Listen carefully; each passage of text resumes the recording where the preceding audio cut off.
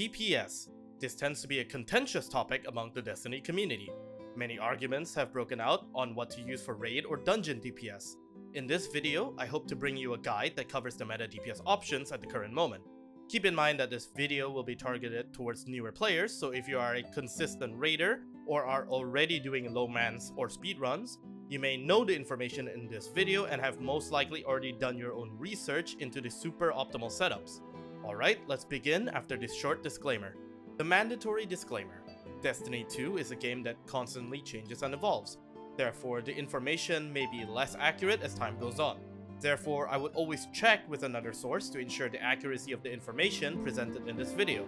This is especially true after the release of the final shape, where weapon archetypes may be tuned, which could entail different DPS options being superior then.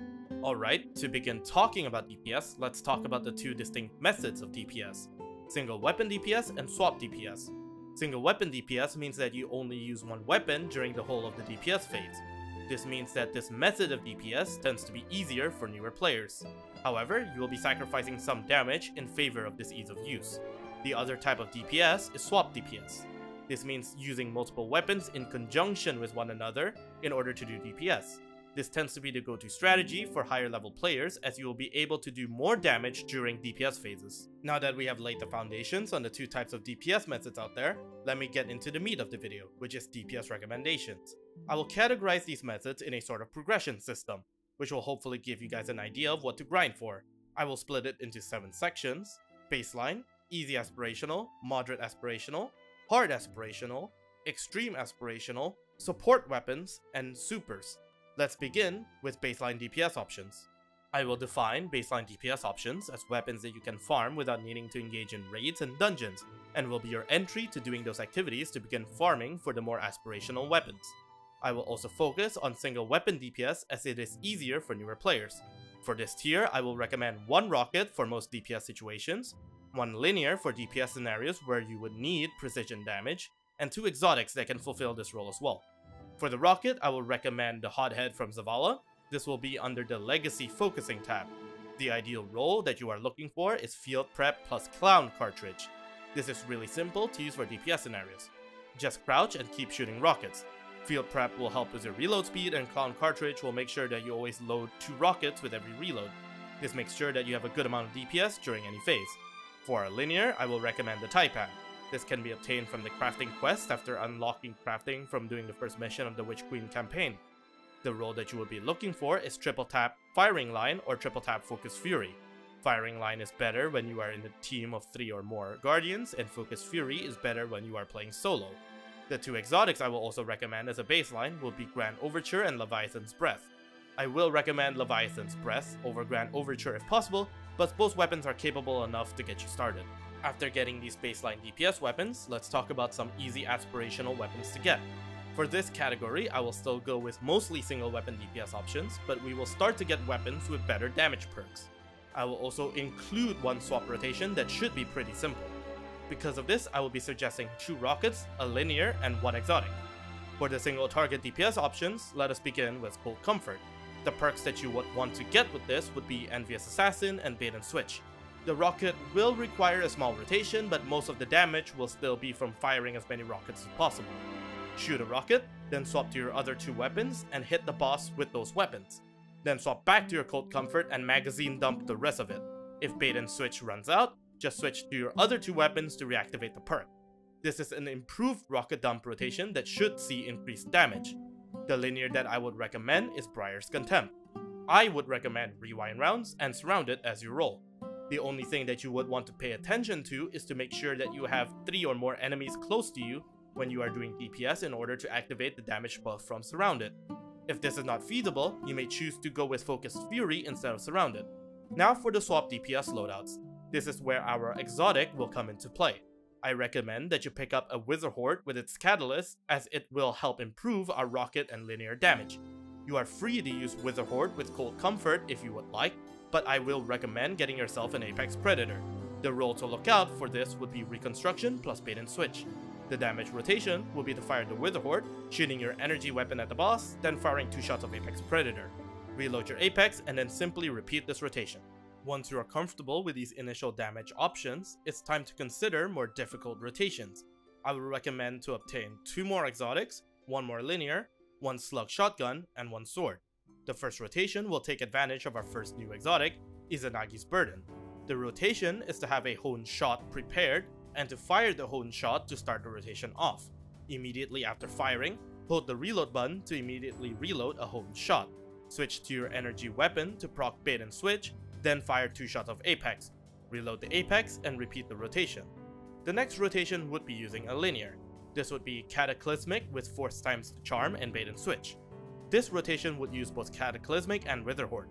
Fire your Witherhoard, shoot your energy weapon to activate bait and switch, and then fire your Cataclysmic until you run out of bait and switch. Then repeat the rotation. The slug shotgun I would recommend would be Heritage.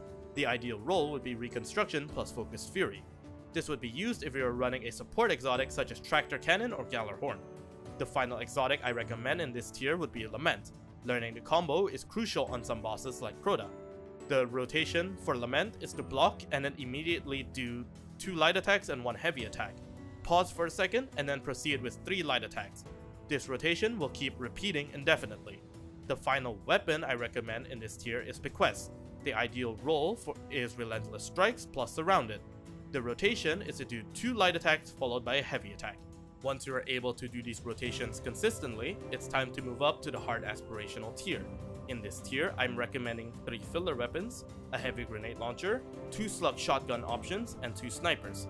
The filler weapons I would recommend are Eremite with Envious Assassin and Controlled Burst, Tekken Force with Reconstruction and Controlled Burst, and lastly Wilderflight with auto-loading holster and Frenzy.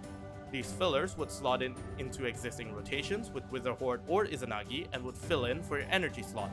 These would do more damage than a typical primary weapon, and balancing double special can be harder for newer players, which is why I put it into this tier. The heavy grenade launcher that I recommend is the Cataphract GL3. The god roll for this weapon is Envious Assassin and Bait and Switch. The main reason I put it in this tier is that it's harder to obtain as you must get it from Trials of Osiris.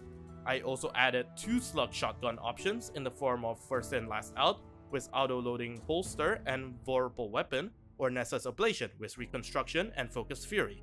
This allows you to add it to a rotation with Heritage, where you fire each shotgun once before swapping to your other shotgun. This is known as slug swapping. The final weapons are Succession with Reconstruction and Firing Line or Vorpal Weapon, or Supremacy with Rewind Rounds plus Kinetic Tremors or Bait and Switch. These are options that you can use if you already have an exotic in another slot, such as Gallarhorn. Once you are fully comfortable with all these options and want to go further beyond, I would recommend checking Aegis out as he has comprehensive DPS testing and would be a better source for fully optimizing DPS. These rotations might include Double Pellet, Force Horseman, or even better weapons for the rotations that you have already learned from this video. Please check him out as his DPS testing is extremely concise and thorough, and would give a better representation at the most optimal D2 DPS setups. Support weapons are classified as weapons that apply a buff or debuff to your teammates or the boss in order to increase overall fireteam DPS. This includes Gallarhorn with its Catalyst, Tractor Cannon, Divinity, and Lumina. Gallarhorn should be used when you are going for a more rocket-centric DPS strategy as a fireteam. Firing Gallarhorn will give Pack Hunter to all fireteam members, which will improve their damage should they be using non-exotic rockets such as Apex Predator or Cold Comfort. Tractor Cannon applies a 30% weaken debuff to any enemy, and is great for increasing fireteam damage by applying this weaken to the boss during DPS phases. Divinity is a trace rifle that when held down or tapped really quickly, creates a crit bubble around an enemy. This applies a 15% weaken on the boss, but most importantly, any precision damage hit on the bubble will be counted as hitting the enemy's crit zone. This is perfect when an enemy has a hard to hit crit zone or moves around a lot, such as Eryute from Crota's End. This should be paired with precision weapons. The final exotic is Lumina. When you kill enemies with Lumina while aiming down sights, you will cause them to drop a buff. Picking it up will store it within Lumina. Then, hip-firing Lumina with these stored buffs will apply them on your teammates, healing them and giving them a 35% damage buff for 11 seconds. This is great to give your fire team just as DPS phase starts. The final component of your DPS would be the super that you pair with your rotation. On the screen, I will post a tier list on the supers that are good for DPS. Let's go through it quickly and I will explain my reasonings for it. In the S tier, we have Golden Gun Marksman with Celestial Nighthawk, Blade Barrage with Star Eater Scales, and Well of Radiance. Well of Radiance is the premier PvE super at the current moment due to the unparalleled utility that it offers. It offers damage resistance, healing, and a damage boost. Golden Gun and Blade Barrage are the premier one-off supers in the current meta. Golden Gun is better than Blade Barrage at the current moment due to Celestial Nighthawk buffs, but both are perfectly viable and incredibly potent. In the A tier is Thunder Crash with Chorus of the Falling Star, Needle Storm, and Gathering Storm. These are great one-off supers with good damage, but unfortunately fall short of Golden Gun Marksman and Blade Barrage. However, these are still incredibly potent and are a good choice for any DPS scenario. In the B tier, we have Shadow Shot with Orpheus Riggs, Burning Maul with Pyrogale, Nova Bomb, and Blade Fury with Syntheseps. Shadow Shot is a good debuff super, especially on bosses that cannot be hit with Tractor Cannon due to their distance from the DPS spot. This primarily can be seen with the Sanctified Mind from Garden of Salvation. Nova Bomb is a decent one-off super, but it's somewhat lacking in the amount of damage that it deals. However, I'm willing to put it into B tier due to the fact that it does not take that much time to cast. Burning Maul with Pyrogale is much more situational as it's harder to hit and less consistent than Thunder Crash. Lastly, Blade Fury with Syntheseps is incredibly potent, but situational because of the ad requirement and the fact that it's a roaming super. However, Banner of War is such a potent aspect that the damage makes up for it. In the C tier, we have Silk Strike, Chaos Reach, and Word of Dawn. Silk Strike has the potential for moderate damage, but the fact that it's a roaming super and it takes so long to do its damage makes it very hard to justify for most DPS scenarios. Chaos Reach suffers the same problem, except to a much less extent. It does have a significant amount of time that you are locked into the super, which makes it not ideal for DPS. Finally, Word of Dawn is incredibly situational as the Weapons of Light buff that it grants gets completely cancelled out by Well of Radiance, making this super worthless unless you do not have Well of Radiance. Finally, the supers in the unusable category are typically roaming supers that do not do much damage for the amount of time that you are locked into the super, so they make no sense to use for any DPS phase. This should cover all that you would need to know about DPS to get started doing raids and dungeons. If you found this video helpful, consider subscribing to the channel and enabling notifications. Guides will be posted every Monday and Thursday. Thank you for watching and happy farming.